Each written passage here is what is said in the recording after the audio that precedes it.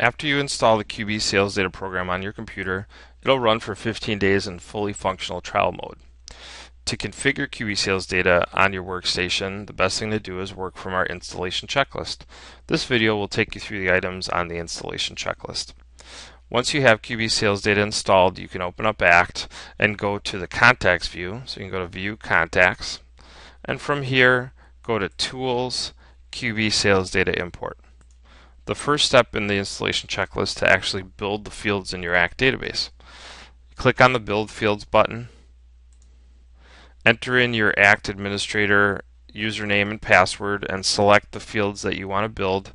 Note that at a minimum you need to choose the contact fields and the custom table fields. The other fields are optional. That'll run for a little bit and build the fields in your ACT database. The next step then is to add the QBData tab to your layout, and we have a function to do that for you as well. You go to Tools, QBSalesData tab install, choose current layout. It'll take your existing layout, make a copy of it with a QB at the end of the name, and it will add this tab, and then you follow the instructions to assign the fields. The end result is you'll have a QBData tab with all these fields on your layout. Step 4 then is to set your field mapping. Go to back into Tools, QBSalesData Import. There's a Set Mapping button, and you need to tell our program which fields in ACT correspond to which fields in QuickBooks. And this gets used when you create new QuickBooks customers or when you transfer data between QuickBooks and ACT. Step 5 then is to, if you have an existing ACT database, to link those ACT contacts to QuickBooks customers. If you have a brand new ACT database, we have a feature to actually pull over all of your QuickBooks customers into ACT.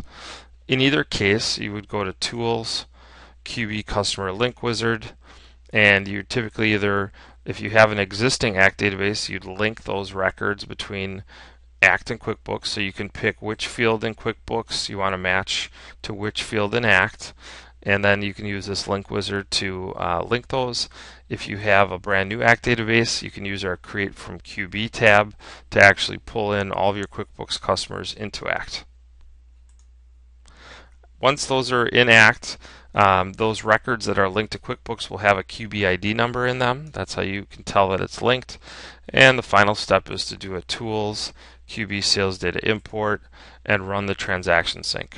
The first time you run the transaction sync, you typically want to set it to all invoices and run it for all contacts, and that'll bring over all your transactions to date from QuickBooks into ACT.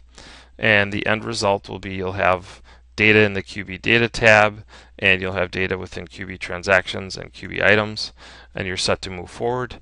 If you're going to move ahead with a multi-user system, then you can go ahead and install QBSalesData on the other workstations, and they will also see this information.